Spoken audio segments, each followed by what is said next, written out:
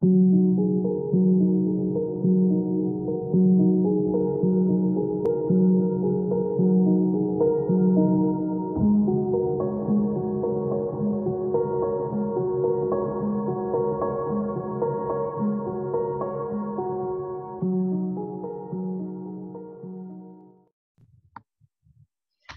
and welcome to Linda's Love Talks Q&A Sundays. I'm your host, Linda Summers, with Dr. Zoha Fazel, Doctor of Psychology, teacher, coach, to opening the doorway to love, removing the blocks that are keeping you from attracting the love of your life. And these shows are all about getting your questions answered in the areas of love and dating so you can come into an alignment with the one that you desire. Right person that's for you. But before I bring Dr. Z, because it's Dr. Zoha, but Aka Z, on board, for any of you who have not seen the show from last Sunday, Losing Yourself in a Relationship, please go and check out that show. You can see it on YouTube, Linda Summers Live, Instagram, Linda Summers Live, Facebook, Linda Summers. And so check out that show because it was a really good show because we're going to be doing these every Sunday. So with that being said, Dr. Z has a doctorate in psychology, emphasis on education and clinical psychology. She has studied metaphysics and has worked with a Sufi master, studied in the field of self-discovery and self-growth since she was 18. She has a book that's coming out very soon, Unlocking the Doorway to Love, How to Attract Your Soulmate. She is now a teacher coach for singles who are trying to attract the love they want and deserve in their life, but can't figure out what is blocking that in their life. So with that, thanks again, Zoha. Hi. Thank you for having me on the show again. Oh, you're so welcome. It's so good to have you on here. I love the fact that we get to do these every Sunday, and we're just going to be answering a lot of different questions that people have. So, yeah, we do. And we got a lot of questions. We got 9 questions. I don't know if we're going to get through all 9, but we're going to do our best to do that. So I'm going to begin with the first question. And so the first question we had is, how do I date when I'm a single mom? Okay, well, from my perspective, what I would say to that is, first of all, why do you want to date? I mean, yes, it's the obvious, but I know from past experience of myself, it was to fill a void in myself because I did not want to be alone, because I was in a marriage, 2 marriages actually. I got married very young and then got married after that. And so being in a relationship, I was not used to being alone. So that's the first thing that I would ask myself is, why do I want to be in a relationship? Is it because I'm lonely? Is it because I'm trying to fill a void? And I think that when we look at how do I date as a single mom, I think that for me, you kind of know when you've done the work. I mean, if you have just left a relationship, a long-term relationship, me personally, I don't feel that it's really great to go into another relationship. I feel that you have to do some work on yourself. So I think it's really checking in with yourself to see where you're at, if you're trying to fill these voids, if that's why you want to go out and date. That's what I would say, is that's how you kind of know when you've done the work on yourself and you're like, okay, I think I'm ready to go out there and spread my wings and see what kind of guys are out there and go from there. So that's my take on it. Dr. Z? Well, the question's so general, so I guess it's got a couple different components. One was what you touched up on, are you even ready? But the how part, I'm like thinking, are they talking about like how logistically? Because you're a single mom, you got to come up with, where do I put my daughter or son? What time can I do this? How do I do this if I don't have the resources? So those are just different components of that same question. And I would say, if you think you are ready to go out and you're doing it because you want to have fun and you want to meet somebody new and just bring some companionship into your life, then you'll have to utilize some of your own resources, which would be parents. It could be friends, to leave your children with, and figure out the time situation, because sometimes we're going out, and if we're going out late at night, what are our children doing? So I can see a lot of logistic issues for parents who are single parents and are trying to get out there and find love. But yeah, utilizing your resources. Sometimes there's other single moms out there that are kind of wanting to do the same thing. So getting together with other single people, not just single moms, single dads too. to get together and say like, this will be my date night, and then I'll take care of your kiddo for your date night. So kind of looking at those kind of logistics to be able to go out there and figure it out. If the how is how, like, where do I meet them? That's a separate question altogether. Are we talking like online? It could be at a church. It could be just different locations. But I think, Linda, we may have a question somewhere along the line, if I'm not mistaken, that might be asking that same question. So I don't want to overstep that question. So yeah. Well, and I think too, like you said too, there's meetup groups. So there's different groups that you can join, community groups. Like, so I think that's another good way. But yeah, it's a good question because they didn't really define how, meaning, is it on the dating sites, or how will I know when to date? So I think we both covered pretty much all those aspects, because there are different questions that kind of lead into that too. Mm-hmm. So the second one is, glasses on this one. How do I date without abandoning my children?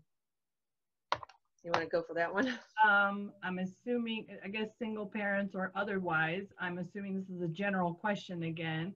The word abandon kind of seems a little strong. Like, I feel like when you're ready to date and are wanting to go out there to find companionship, I don't really feel like that's abandoning your children. That's just expanding who you are and your circle of friends and family and people that love you in order to be able to be a better parent to your children. So I'm not really sure that I would consider that abandoning my children. If it feels that way, then it might be that you're not ready, or it might be that you need to have a conversation with your children and say, listen, I am trying to, mommy or daddy needs to go out there and have some fun, meet some new friends, possibly at some point, maybe even meet somebody else that I might want to fall in love with that might love me back.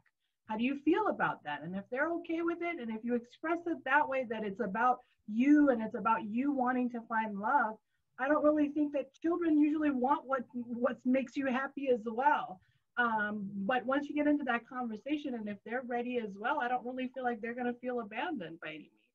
And always obviously express that, your father or your mother is still your parent. I'm not trying to take that away from you. This has nothing to do with you. This is more personal for me, and needing that relationship, that, fun friend or whatever that I'm needing in my life. How you feel about it, and see what your children are saying.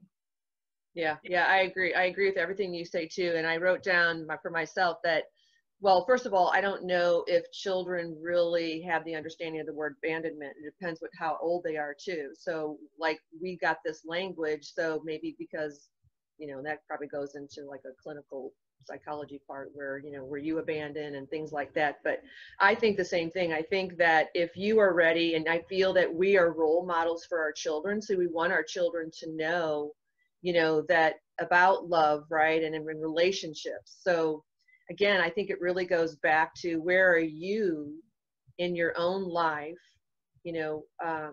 ready for a relationship, ready to go out and start dating. And this whole, thinking about abandonment, like, what does that really mean for you? Do you feel like you're leaving your children? I mean, if depends on what their age are, they're like, yeah, go ahead and go. I'll be glad to have you go out. It's like when the when the parents leave, the children are like free, and they're just like, eating all the food they're not supposed to eat and things like that. So, and if they're really young children, sometimes it's for the first time that you're leaving, especially if you're a single mom, you know what I mean? And you're leaving, there could be this, for the first time, this crying and things like that, that I think it's healthy actually to have that, I don't want to say disconnection and separation, but to have that time, right, for yourself. And so that's what I would say to that. Yeah. And I feel like, you touched upon that beautifully. It's kind of like, again, where are you in your own personal, like, if you're feeling it is abandonment, then then there might be some more conversation with self that needs to be had around that first before. Yeah, well, and like we had talked about in the last show, really it all boils down to, where are we at in our own life? Mm-hmm. And in wherever we're at is going to dictate what we draw in, because we're vibrational beings. And so wherever we're at, we're going to attract that. And we're also going to project those types of emotions and feelings upon our children, upon our partner, upon our friends. And so, yeah, I think it's really, really important to. And imagine if you're on a date and you felt like you just abandoned your child to go meet this person. Like, what kind of a date is that going to be? So Exactly. Exactly. So that's something to take a look at too. Never thought of that really, because then you're going to be worried about your kids, and it's going to show on your date. You're not going to be present. And I think these are all things that you want to be able to have in place so that you can feel like, okay, they're fine. It's only for a short period of time. I need this for myself. So I think that would be the route that I would say. Yeah. And at the end of the day, you deserve that. You deserve to go out and have a good time. You deserve to go out and meet somebody that might really like you, that you like, and start a relationship. You deserve that. Yeah. So, and also understanding that, but some of that is linked into some of our beliefs. And so before we can get ready to go out on dating, those might be the things that we need to work on to be ready for dating. Yes. Yeah. So that goes back to really the first question is, how do I know when I'm ready to date as a single mom? And I think this is true. Well, you could just be single and not, be older when your kids are grown. So it could be at any level. And it could be as parents, how do we know? I mean, well, I don't know about that, because really as parents, if you're two, husband and wife, you definitely want to have a date night, but that's a whole nother conversation. That's a whole nother show. So, yeah, I love that. That was great. So the next one is, at what point at what point do I introduce my children to my guy? Okay. So for me, I've never introduced my children. It's been 12 years. So because I knew at some point deep down within myself that guy was not the guy. And even though it was years I dated him, I still knew somewhere in my beingness that knowing that spirit knew this was not the person. And I just felt, yes, I could have, but I felt that why would I want to introduce them to the most important thing, in my life is my children, if this is not going to be something that's going to last. And again, this is just my perspective, how I feel about it, that I feel that I just was not ready to introduce my children until I knew that person was the one. And I just didn't feel that person or any, body. That's the longest actual relationship that I've had. So that's how it was for me. So I think that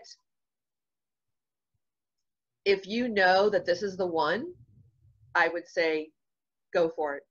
If you know in your heart of hearts, and that's a whole nother conversation too, how do we know it's the one?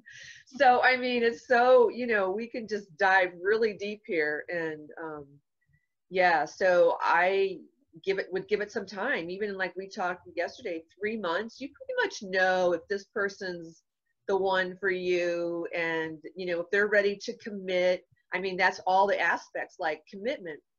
Is he ready to commit? Are you ready to commit? What does that even look like? And so with given all of that, yeah, that's where I would come from. So I don't know that I would wait 12 years. Well, no, I'm just saying I've been single, I've been, I shouldn't say single for 12 years, but I've not been in, well, I can't even say that, because I was in a long-term relationship, for 5 years. That's a long time like that. You would think at 5 years, oh my gosh, but it was off and on in that 5 years. Okay. So I was dating in and out during that 5 years, but so I've been single for 5 years. I haven't, gotten married or anything like that, but have been single now without having a relationship 4.5 years, almost 5 years. So, but I'm just saying that relationship that I did have, that 5 years, that was off and on. It wasn't a solid 5 years of a relationship. We were off and on pretty much the whole time. So, because it was me toying with myself, you know what I mean? I knew my heart was saying one thing, but my consciousness was saying another. And I was looking for love in all the wrong places. I didn't love myself. And so, that was why I just did not introduce my kids, because it was so off and on. It was like, why would I want to introduce them when we were just this, you know, bouncing back and forth, you know, the kids would be like really confused, like, okay, is he in, is he out, is he what, you know, they know of him, but that's about it. So the bigger question, if I was working with you, would be, why were you with this person for so long then, even if it was in and out? didn't love But you already myself. answered that question, so we're not going to go there. Didn't love myself. That was the thing.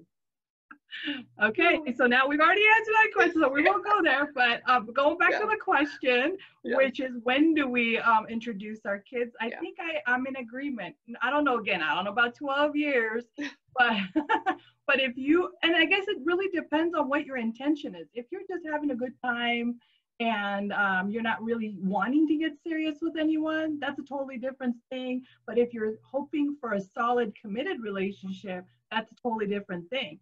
So if we're looking at a solid, committed relationship, then I'm in agreement with you that, like, when you know it's going in the right direction, both parties are in agreement that it is going to be a commitment-based relationship, and then I would introduce my children, because then they need to get to know this person in the sense that, okay, this might be someone that's going to be around in their life for a while. If it's just a fun situation and I'm not really looking to get committed, I'm not really sure that I would introduce my children. And if I did, I would introduce the person as just a friend. Like, anybody could come over for fun or happiness, and, you know, we're just getting together, and it could just be a friend. But for the purposes of introducing someone and having them in your children's life, then yes, I think it should at least be with someone who is somewhat committed, because although children are resilient, it just, you don't want to cause any kind of confusion or commotion in their life if you don't have to. So I think I agree with that. Yeah, and I agree. And I wrote something down because it really brought up something else, that I feel that, especially if they're young children, and even really probably up until the early teens, possibly, that they can get attached. And if you're bringing somebody in, but even for teenagers, you're like the role model. So, like, what, we're just going to be, you know, you don't want your children to think that that's a normal pattern of behavior where we're just going to have this person and and I'm serious. Oh, yeah, next month, you know what, actually, scratch that. No, not really. So you want them to know that only when it's important do you introduce this person to me. Otherwise, it's just a friend. Yeah, definitely. So I think it's really important to pay attention, because if the children are getting attached to this person, and then all of a sudden you rip that person out of their life, basically, because you're like, okay, this is not a relationship for me, then the child is going to be like, what's going on? You know what I mean? Like, I really like question number 2, which is that whole issue of abandonment. Yeah. So we're worried that we don't want our children to be abandoned, but yet we're going to introduce people in their lives that are going to leave and then make them feel abandoned again. So it's sort of that same line of thinking. Yeah, and I definitely think that they should be checking, again, I think it's checking in with yourself. That's really going to be important, is checking in with yourself. But I do want to go back and just reiterate the 12 years.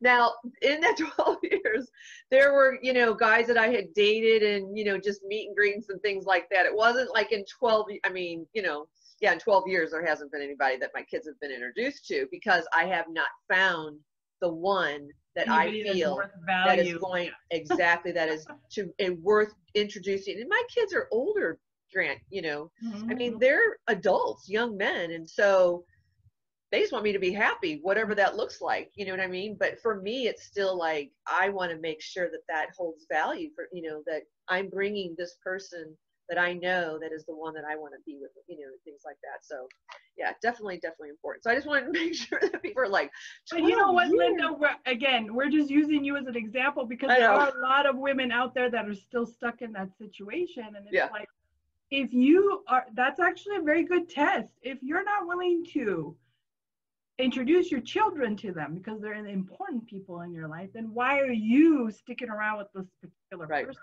Because that means their value isn't high enough in your mind, you know? And you are valuable, so you should be letting that person go, making room for the new person that can come in, that you can introduce to your children. I love that. So perfect. Yeah, beautifully said. Great point, because I didn't even, that's so true. Your value. Oh, I love it. Okay, the next one is, Why is it when I go out with a guy, I feel pressured into sex after 3 to 4 dates? Is that normal? Well, is it normal? Men, okay, so let's go back to chemistry and how the female body versus the male body is made. For men, yeah, it could be the first date, you're hot, I really like you, what are we waiting on, right? Exactly, But let's get to it. Right. Is it, so I don't know about normal and unnormal, we're gonna put that aside for a minute. Yeah. Let's focus on why do I feel pressured? Now, I didn't like that word pressured, because if you're feeling pressured, then that means there's something else going on. Like, is the person making you feel pressured, or are you putting the pressure on yourself? If the other person is putting the pressure on you, then perhaps this is something you need to consider. If you're putting the pressure on yourself, then the question is, why are you doing that? Because you really should be getting intimate with someone when you're ready and when you feel like you know this person well enough to get intimate with. I always tell women that remember that we get bound to someone because we have a chemical that goes off in our brain when we get intimate with someone. And when I mean intimate, I'm using the word sex interchangeably, because sometimes intimate doesn't mean that. But when we have sexual relations with someone, oxytocins go off in our brains and in our bodies that attach us. It's the same thing when we give birth. That same chemical goes off and we get attached to our baby. Otherwise, we would be leaving them on the side of the road when they cry every night. So it's the same thing. So make sure you know who you're bonding with, because what happens is, let's say 4 dates. If you don't know this person well enough, if you still don't really know if they're the right one, if you don't know that you trust them, when you bond, all of a sudden all bets are off. Somehow you get love goggles on and you don't see it anymore. Yeah. You doubt yourself. You talk yourself out of stuff that you know you shouldn't be. But because now you're bonded with that person through the sexual act, that oxytocin is giving you all sorts of mixed messages. So my suggestion to women is, make sure you know who you're with first. Make sure it's the kind of relationship you want to be in first, and then go to that next level, because that part is important. Maybe not so much for men, because men don't have those same chemicals released when they, and that's why they can have one night stands and move on, and it's not a big deal for them. Some women can, but it's a rarity, okay? It's more that women bond. And then what ends up happening is that you're gonna have to almost detox for a full month for that chemical to leave. And when I say detox, I mean 1 month of no contact, not hearing his voice, not seeing his face, not being with them, not smelling them. Who's gonna go that long to detach again, to be back to, your regular nervous system where it's giving you the correct information? So it's best not to go there until we are fully ready to make that jump and make that decision with a rational mind and not a heart mind, okay? And so that's what happens, is once we go into oxytocin, we're now in heart mind. We're no longer utilizing the upper part of our brain as much. Yeah, I love that. Such a great point. I totally agree with that. And what I wrote down too, first of all, I would look at the word pressured. What does that mean for you? I mean, I feel that we only allow, someone can't make us feel something. We allow that to happen. Like no one's twisting your arm saying you got to have sex with me, right? So, and again, it's like where we have to go back to, where are you at in your own self? You know what I mean? With everything. So I would say, what does feeling pressure mean? And like you said, I agree. I think that men are very visual. They're hunters, it's like going after, and that's just how they operate. And so, and I agree. It's when for me, it's like, if I know that I'm in a committed relationship, that one person wants to commit, that it's just us two, of course. So how soon does that happen? You know what I mean? So you got to look at all of that. And I think a lot of women fall into the trap of thinking, like, if I have sex with him, he'll love me, or somehow they're going to be this amazing, great sex, and then the guy is just going to like completely lose himself. Well, no, that's women. That's the way we think. Men don't think that way. Even if it's Right, but amazing again, sex, looking for love in all the wrong all places. the wrong I places. did this Absolutely. because I didn't have the love from my parents, and so, but I didn't know what I didn't know, and this is why we're doing the shows, right? Mm-hmm. To answer those questions, to help people in those areas of love and dating. So it all goes back to yourself. And so, and again, too, I think as women, that when we have that sexual orientation with that person, it's an emotional thing for us. I know for me, like when I enter into that, because to me it's very sacred. So you enter into that, you give it your all, unless you're after a one night stand or you just want to get your sex filled. But I honestly still think that even if you have the one night stand and you're like, it's just sex or whatever, there's still emotional things that are happening within you that Well, are and just even our building up. even the way our body is made, we are meant to be receivers. Yes. Men are meant to spread their seed and Yes. give, right? So for them, it's going to be a totally different situation than it is for women. If you are a receiver, you don't want to be receiving anything that isn't 100% valuable for you. Right. So That's what I'm saying, is that if you're gonna do the sexual, or have the sexual act, it's like you got to know that it's all on an emotional level. It's like you're there. And I think what a lot of women don't realize too is that when you do, like you were saying, that energy resides, because when a man releases, it's like all his whatever's going on in his life, everything, it's all energy, right? And that energy's, you've just received all of that.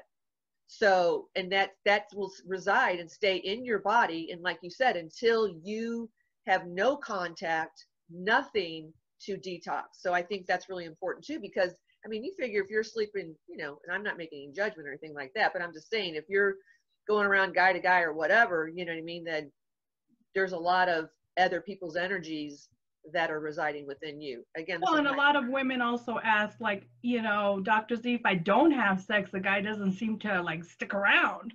Well, all right, then let's think about that. Let's break that down for a minute. If the guy isn't going to be with you, not with your sex, but with you, because they don't feel that you're the one, or they don't feel that you're valuable, then why would we even want to be with this person again? If they're willing to leave, if you don't give them something, are you sure you necessarily want to be with that person? Because anyone that likes you for you, they can wait. They will wait. Yeah. Anyone that doesn't like you for you, or puts any kind of boundaries on you and says, hey, listen, if you don't give me sex, if you don't give me money, if you don't give me this, if you don't give me that, then what kind of a relationship is that? Yeah. Out. Yeah. So again, I think it's really when you are present with yourself and with the relationship. And again, if you're trying to fill a void, or you are lonely, you do things that, that you don't even realize until after you start loving yourself, and you realize, oh my gosh, you know what I mean? That wasn't really loving myself. But, it's a journey, and it's a journey inside to knowing ourselves, to knowing, is this person the right person for me? What makes this person the right person for me? Why do I even want the relationship? So all of those aspects, I think it really helps with him as well, because you don't want to put him in a relationship that he doesn't even want to really, and he wants to be with you and really you should be with somebody else. And, it just goes into a whole lot of stuff that doesn't need to be. So you just really, when you're in tune with yourself, you kind of know if that feels right. And then it's like you said, you see, but you're present to what is happening in the relationship. Is there this dialogue between us? Is he calling me? Is he talking to me? Is he asking me certain questions about me? Is he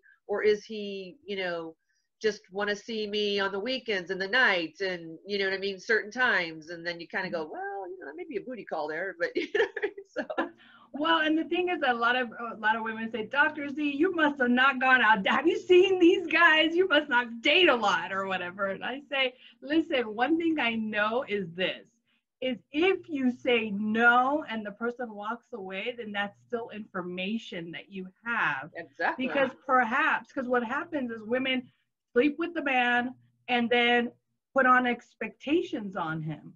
In other words, the guy never wanted to commit. and in so many words may have even said something that you didn't hear, and now you had sex, and now you're expecting him to commit, and then they become these needy creatures. And it's just better all around for everyone involved, the man and the woman, for you to really know what the intentions of the person is.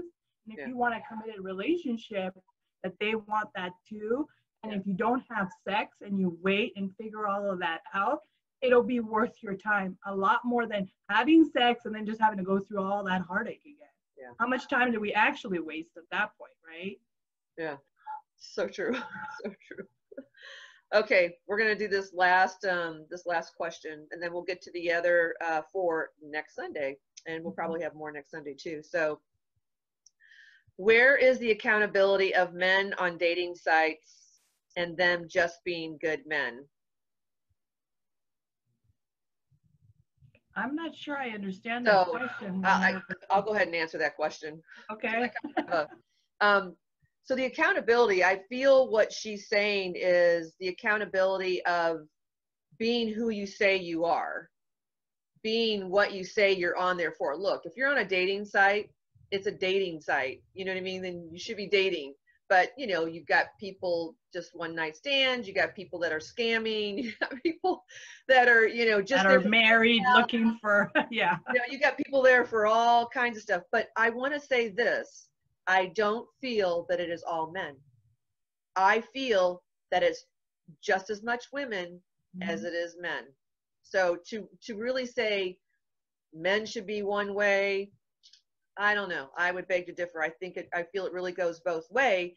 And I really think that the accountability, again, it really goes into where's that person when, you know, whether the guy or the girl, they're posting, do they really want a commitment? And I'll have to say with that guy that for 5 years, deep down, I really did not want a commitment. If I really look back, and you're only going to attract where you're at. If the subconscious is what runs your life. Subconsciously, I did not want a committed relationship. I loved my freedom of being alone.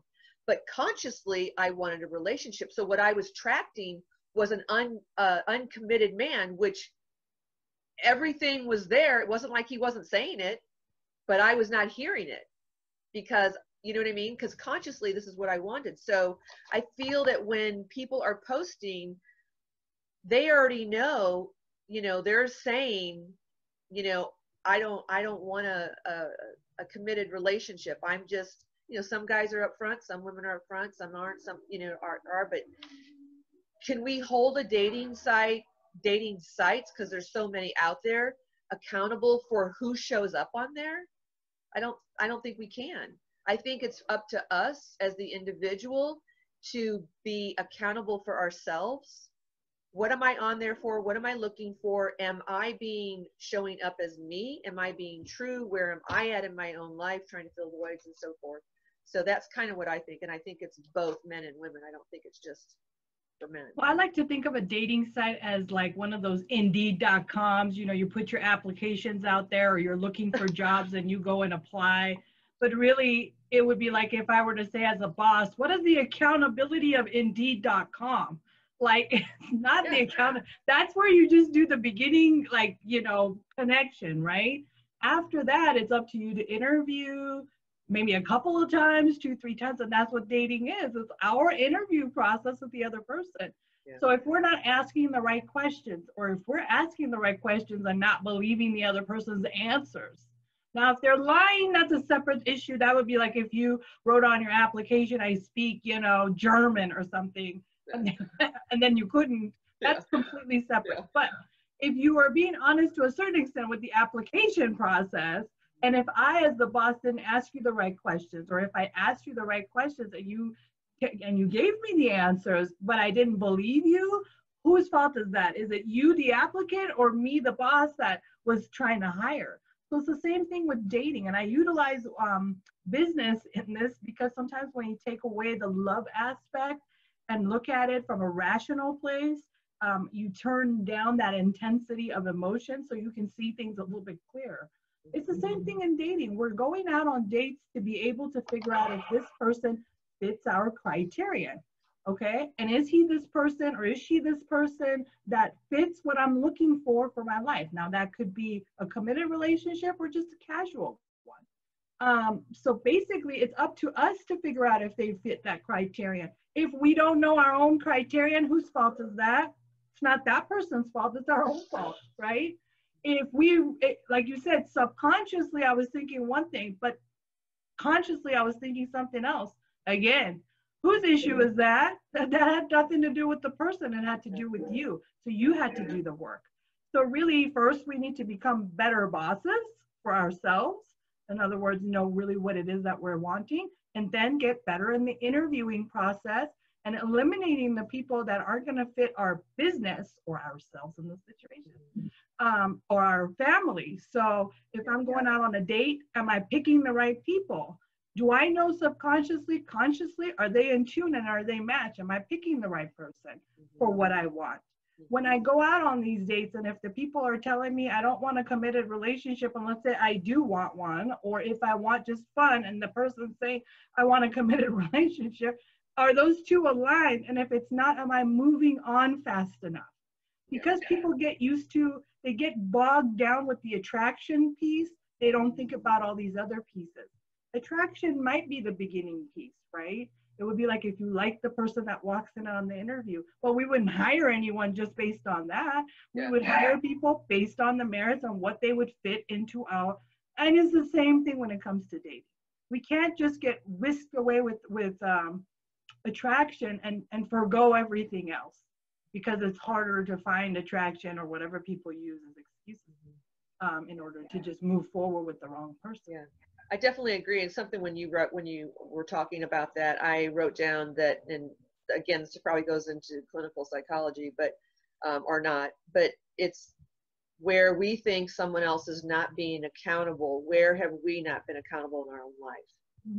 You know what I mean? It's like if we think that someone, is cheating us, where have we cheated our own selves in our life? Where that person's abandoned us? Where have we abandoned our own selves in our life? And so can't trust that person. Where have you not trusted yourself in your own life? Again, this goes back to a vibrational match. So whatever's going on with you, you know what I mean? You have to start looking, and that's going in and doing the work and looking at yourself. Where have I held myself hostage? Where have I, not been there for myself? And so I think these are all really good aspects to really kind of look at and see, where you're at in your own life. Well, and we've gone through 4 questions, and every single one had to do with starting with self. Yeah. And that's exactly what I try to do with people when they're working with me. Really, my job is the self part, right? Everything else you can do once you figure out the self. And I know this is really cliche, but people always say if you're pointing at someone, 1 is pointing at them, 3 is pointing back at you. But it's true. Yes. It really is. It starts with here and what we project out. And so if you are blaming someone else about something that they've done, look around at those different things in your life that you're upset with, blame other people with, and figure out what it is inside yourself. Because if those folks, whatever they were doing, didn't trigger something in you wouldn't have any kind of reaction. Right. So if you're having a reaction, that is your clue. That is the source's way, that is God's way of showing you exactly where the issue is. So pay attention and go back in and be like, okay, why does this bug me so much? Yeah. Why am I saying he's not trustworthy? What is it inside of me that isn't trusting this person with this? Because if you dig far enough in, you'll realize that there's something in here that is actually causing, like you said, if I don't trust you, then I probably don't trust myself. No, I'm the untrustworthy person. So, and if you can dig far enough in and you can heal that wound, then it won't keep showing up for you anymore. People might still act that way and it just doesn't trigger you anymore. Yeah. Yeah, definitely. I love it. I love it. So they can get a hold of you through email, correct? Yes, and my email.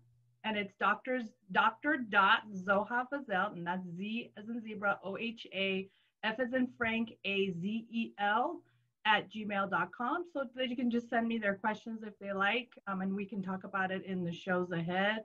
Yes. Or if they'd like to work with me, that would be another way that you can reach me. Yeah, absolutely. Absolutely. So, oh my gosh, Dr. Zoha, thank you so much. It was such a pleasure. It's always so much fun to have these conversations and to really help people in the areas of love and dating. And I really appreciate you being here. And thank you, I just Linda. really thank you. I appreciate you too. It was very fun. It's always fun for me to talk about love or any of these questions. But yeah, I definitely enjoy our sessions, and I thank you again for allowing me to be a part of it. Yeah, you're so welcome. And you know, our intention is for everyone really to be in the right relationship with and be in alignment with the one that's right for them, but you have to be in alignment with yourself first. And so absolutely. Yeah, and you can help people do that. So it's awesome. So thank you again, and thank you all who will be watching this video. And don't forget to check last Sunday on Losing Yourself.